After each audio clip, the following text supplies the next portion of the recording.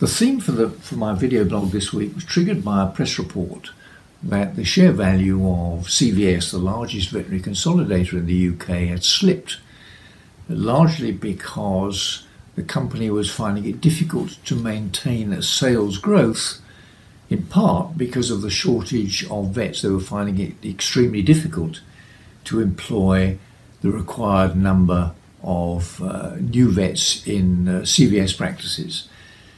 And that's an experience, of course, that's been recognised by independent practice owners for some time now. And in previous blogs, we've talked about possible reasons and we've talked about possible long-term solutions.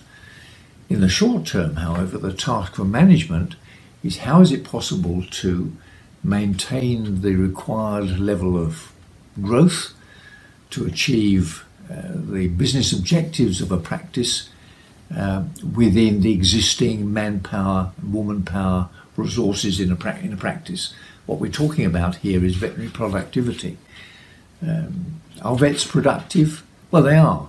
They work hard and they work long hours, but from my experience with a number of practices, admittedly a few years ago now, if you really examine closely how productive vets are, that is, for every 100 hours a vet is employed, for how many of those hours are they generating income for the practice, my experience suggests that the figure may be as low as 70% or even less in some practices.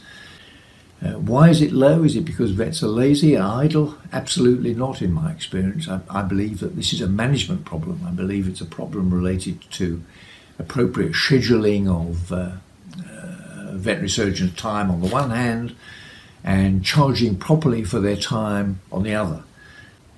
So my best advice is that if you're a practice owner or manager, you're finding it difficult to maintain growth because you can't recruit the new vet that you're looking for, the first task is to find out exactly how productive your existing veterinary manpower is.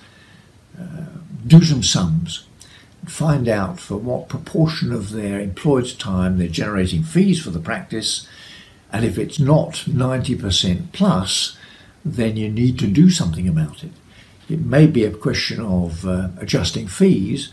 More likely it's going to be a question of better scheduling, making sure that the vets you employ are only doing the things that vets legally can do, and that you're using other members of staff to do all the other things which add up to the high level of professional service you're offering for your clients. See you next time.